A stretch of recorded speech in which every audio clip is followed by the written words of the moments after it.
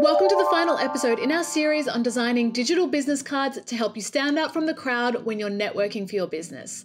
My name's Kitiya Palaskas. I'm a craft-based designer, content creator, and Adobe Express ambassador. In this series, we have been exploring how to use Adobe Express as a tool for designing digital business cards and even for generating QR codes themselves.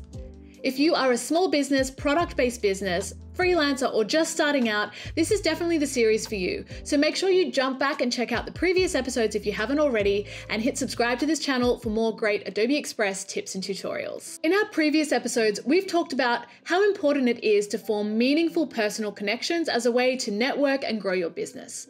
We also learned how to use QR codes with digital business cards and how to design beautiful, eye-catching digital business card designs using remixable templates within Adobe Express. In this episode, I'm going to show you how to design another business card option, this time from scratch without using a template. And we'll also chat about what kinds of information is important to include in a digital business card design. I'm really excited about this, so let's jump straight in. From the main dashboard, we're going to hit the plus button on the left to create a new design. For this one, I think I'll choose Instagram story size for my document because I want to try a simple design for this digital business card, and I think the Instagram story ratio will work really well. I'm a maximalist designer at heart, but sometimes simplicity is best, especially when trying to convey a variety of information in a small image like a business card. While I am going to choose a loud background to make my card stand out, I am going to keep my text and logos simple and as easy to read as I can. I'm using a background file from one of my Creative Cloud libraries, but there's heaps available to choose from as well. The next thing I'll do is pop in my logo using the brand tool on the left, where I've uploaded all my different logo variations. I'm going with the plain black version of my logo to keep things simple, alongside a logo portrait of myself so the business card recipient remembers who I am. But you can use a photo here if you wish. Another important thing to include on a business card, in my opinion, is your tagline or a short description of your brand. I've changed the text to my brand font and I'm using the text alignment tool to make my tagline curved so it fits nicely around my portrait.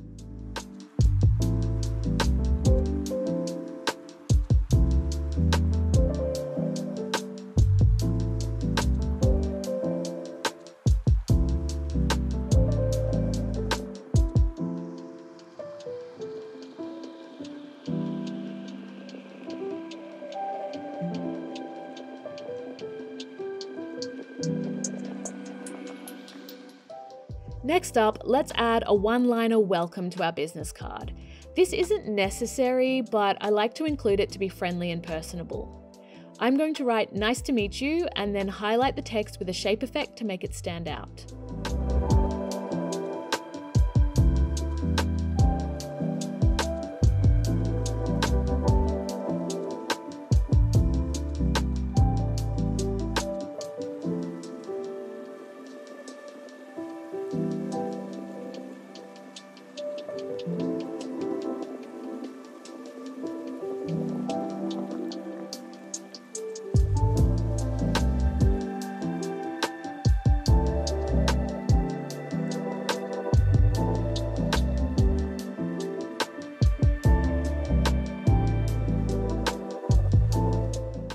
Now for our important contact info.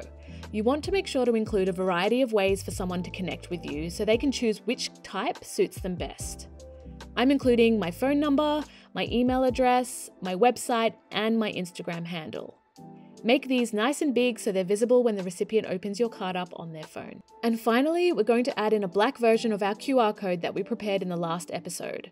As a reminder, it's linked to a version of this business card stored in Google Drive. When the recipient scans the QR code, they'll be taken straight to the stored card image, which they can then save to their phone. When you're done, download your image as a PNG file and send it to your phone. As mentioned in the last episode, I like to prepare two different versions of the business card design.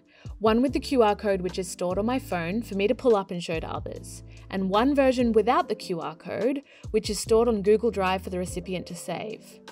To prepare my second design, I'm just replacing the QR code with a decorative icon from the Shapes library on the left.